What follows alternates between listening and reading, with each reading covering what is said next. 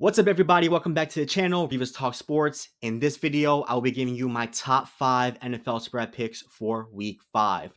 Week 4 was a very tough week, but we hope to bounce back in Week 5. So the first game that I will be talking about is the Green Bay Packers versus the Los Angeles Rams. The Packers are 1-0 against the spread as the away team, and the Rams are actually 1-0 as the home team against the spread. After 10 games playing against the Minnesota Vikings, the Green Bay Packers actually have a against the spread record of 7-3. Meanwhile, in the last 21 games that Stafford has played against the Green Bay Packers, he is 9-12. The downside for the Packers is that in their last 21 games, they are 8-13 as away favorites, and the Rams are 2-13 as underdogs since their last Super Bowl run. The Rams have a very shaky offensive line. They've been decimated by wide receiver injuries with Nakua and Kupp not playing in this game, and a very shaky defense. I expect the Green Bay Packers to come to this game and prove a statement that they need to win this game. Right now, Love has not won a game in 2024. They do know that if they lose this game, they're going to have a tough time crawling back to this division. I give the Packers the lean in this game. They're the more healthier team. They're going to come into this game very hungry. Give me the Packers -3. I think this is a nice line, and I think we can cover this game very easily. Next, we have the Jacksonville Jaguars versus the Indianapolis Colts. The Jacksonville Jaguars remain winless. Meanwhile, the Colts have won 2 straight games and defeated the undefeated Steelers with Joe Flacco. The Colts have yet to cover a spread as the away team, and also the Jaguars have not covered a game as the home team.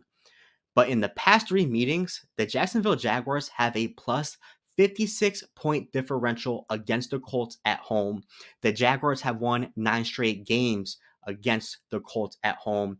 I do think that the Jaguars finally find a way to win their first game in 2024. I find it very hard to believe that they will start the season 0-5. I think that they will find a way to score points and get through this Colts defense that is currently last in the NFL in yards allowed.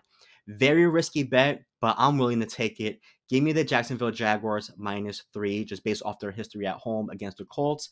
And I just have a hard time believing that the Jaguars will start the season 0-5, or else they may clean house in the coaching staff. Give me the Jacksonville Jaguars -3.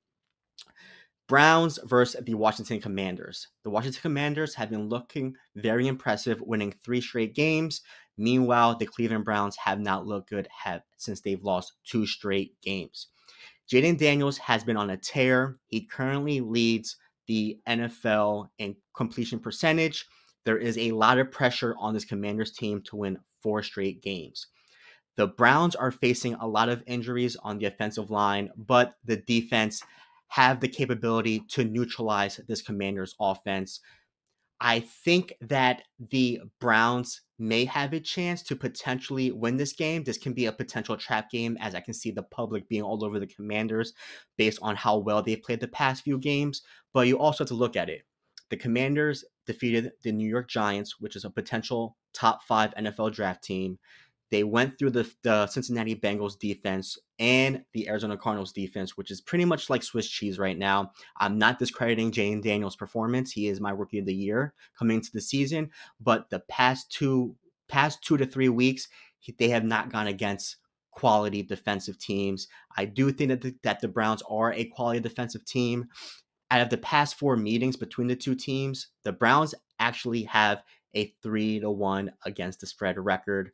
I do not believe that the Browns can win outright, but I think the Browns defense can neutralize this offense. Give me the Cleveland Browns to keep it close. Give me the +3.5 to cover that spread. Next, we have the Dallas Cowboys versus the Pittsburgh Steelers. The Dallas Cowboys are 1-0 against the spread as away underdogs, and the Steelers are 1-0 against the spread as home favorites. The Steelers suffer their first loss of the season. Meanwhile, the Cowboys are coming in to win 2 straight games. The Cowboys will not have Michael Parsons or Lawrence. Therefore, there is a big blow to this defense, and I'm sure the Steelers will be looking to expose that side of the defense. The Cowboys are definitely going to rely on Dak Prescott, CeeDee Lamb, and Aubrey to help with points and play keep up if they are down. The Dallas Cowboys have covered 3 straight games against the Pittsburgh Steelers and are 6-1 against the spread, coming off wins against the New York Giants. Meanwhile, Justin Fields is 3-0 against the spread in the last 3 night games, and Mike Tomlin has an against the spread record of 23, 15, and 1 since the retirement of Ben Roethlisberger. This is going to be a very close game. We do know crazy things happen on primetime. I do think that this will be a very close game. I potentially think that the Cowboys can win outright, but give me the Dallas Cowboys with the points. I think they can cover this 2.5. It will be a back and forth game. I do think that the Cowboys have the capability to play keep up or force the Steelers to play their game. Give me the Cowboys at plus 2.5. I'll take the dog in this spot. Last but not least, the New Orleans Saints versus the Kansas City Chiefs. The New Orleans Saints are 2-0 against the spread as away underdogs, and the Kansas City Chiefs are 1-1 against the spread as home favorites. In 11 games on Monday Night Football, Derek Carr is 7-3-1 and has a better track record covering as an underdog than he is covering as a favorite. Patrick Mahomes is 11-11 against the spread in home night games, and when the Chiefs have a spread of -3 or more, Mahomes is 38, 43, and 3 against the spread in his career. So he really isn't the best quarterback to cover spreads if it's a field goal or more. The Saints are looking to snap their losing streak. Meanwhile, the Chiefs are still looking to remain undefeated in the 2024 season. With the loss of Isaiah Pacheco, Hollywood Brown, Rashee Rice, the Chiefs really need to get creative to find ways to win, remain undefeated, and especially with how Patrick Mahomes has been playing recently, which he has not looked good the past 4 weeks. I actually think this line is a bit too high for my liking to take the Kansas City Chiefs based on the injuries that they face on offense, based on how Mahomes has looked, and based on Mahomes' track record with a line being field goal or more as favorites. Think this line's a bit too high for me. I think the New Orleans Saints can keep it close. I don't think the Saints are going to want to lose 3 straight games in a row. They're going to want to make a statement on prime time that they're still legit. We all saw how the Saints performed in the first few weeks of the season, and I think they'll definitely do their best to replicate that and give the Chiefs a run for the money on prime time at Arrowhead Stadium. Give me the New Orleans Saints plus 5.5.